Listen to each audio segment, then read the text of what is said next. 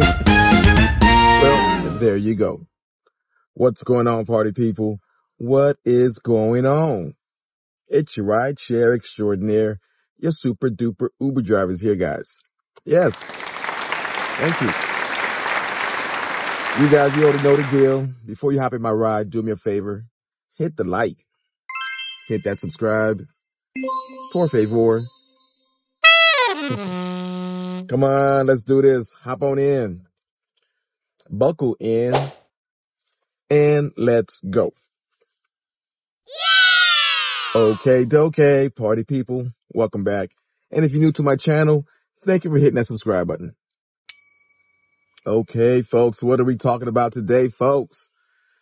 I remember a few years ago, New York City had a problem with a game called the knockout game. We had a few little punks. Most of them, well, a lot of them were black men, young teenagers, whatever. They were going around and knocking out people. A lot of them were elderly people who were just walking and minding their business. And next thing you know, you got a 17-year-old cold cocking them. Boom. All right. I think a few people died. And the mayor at the time, de Blasio, kind of tightened up on the situation.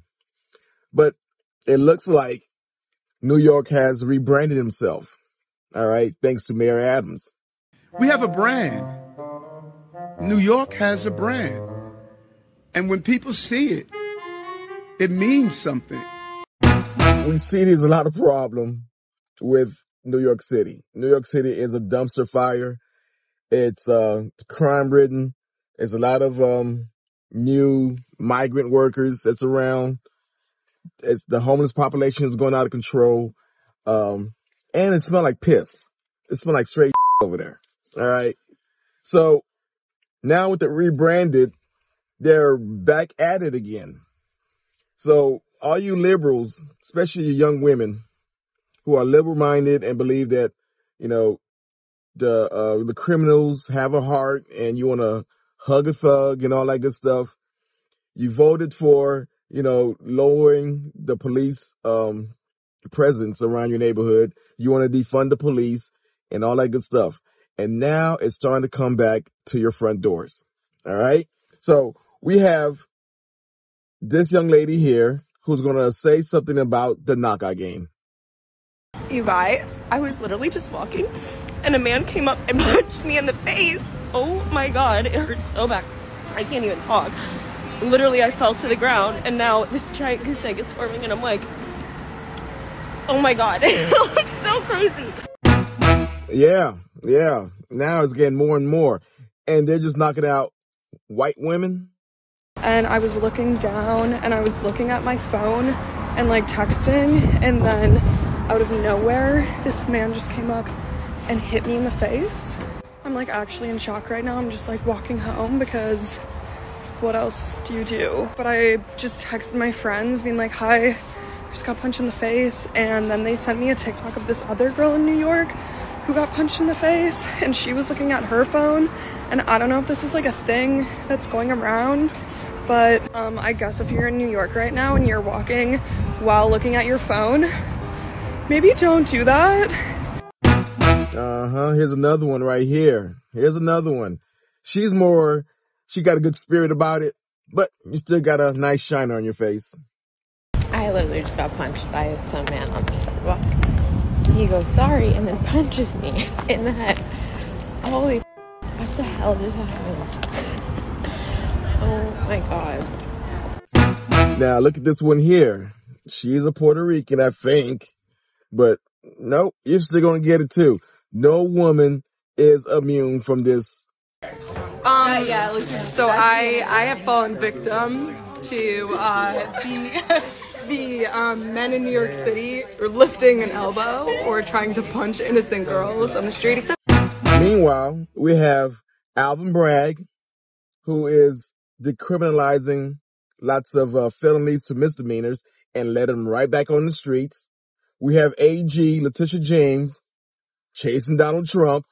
It stands up to an administration which is too male, too pale, and too stale.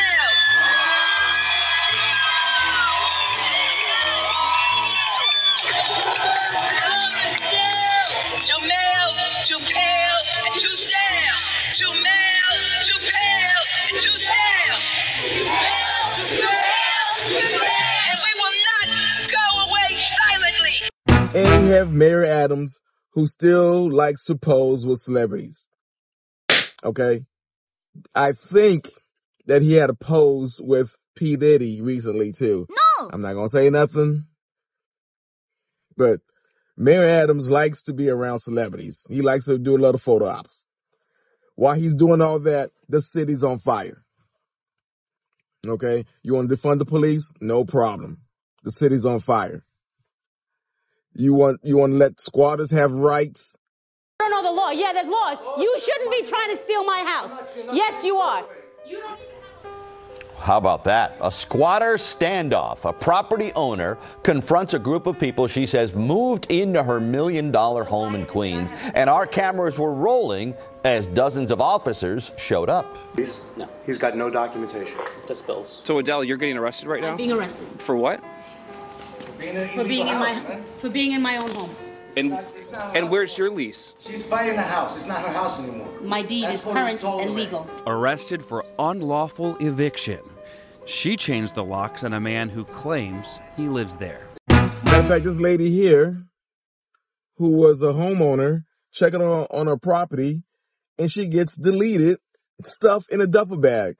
We're going to begin with the manhunt for squatters suspected of killing a woman and then stuffing her body into a duffel bag. Police say the victim walked into the apartment in Kips Bay last week, found the squatters in the living room, and that would be the last time anyone saw her alive again.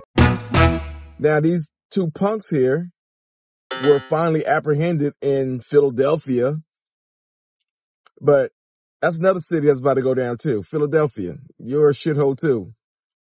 Now, I said this before about mayors that happen to be black, that happen to be Democrat, and the crime is off the charts, especially if they have a police commissioner that is of color too. New York City has this guy, Caban over here. He's a Puerto Rican, but, you know, he's a police commissioner, and it still holds true. The crime is off the charts. It's a revolving door. You come in, you leave the next day. I remember I seen a video. I hope I can find it for this segment here. But this young lady was sitting here minding her business, waiting for the bus stop to come by, and a homeless man comes around with a brown paper bag. He takes his paper bag and smashes it across the young lady's face and smush her. When she finally realized, she looks up and the bag was full of poo. What? Okay. Now, they arrest the guy, and the next following day, he was out again. The man assaulted another person with poo. I'm sorry. I'm from the old school, but that nigga had to get deleted. I'm sorry. If I had seen him in the streets, he would have to get deleted. He assaulted another person with poo. He went to jail, and the next day he was released. Human waste, and someone spitting in your face, those are real signs of mental health issues. New York City. Okay, the criminals, the Democrats in that city have more rights than the taxpayers. I hope this is getting through to you guys. The squatters have rights more than the landowners. The criminals have more rights than you folks. And you're still there. You're still paying taxes in New York. You're still obeying the law. You still don't have guns to protect your rights. Meanwhile, a criminal can stake out a Verizon store and delete a police officer right in broad day. He's been apprehended, but in about 4 or 5 years, he's going to have his walking papers, or he might post bail. This is New York City. We got to do better. We got to change it. But if you keep voting Democrat just because he's black, O'Shea Duke Jackson, and you want to believe that all black person are innocent or good intentions, O'Shea Duke Jackson will keep having this problem. No! Anyway, that's my thought for the day. If you guys got any value out of my content, do me a favor. hit the like, hit that subscribe. You see that notification bell? Turn on that notification bell so you get my latest and greatest. Share this content with your best friends and tell your mama I said hi. Right.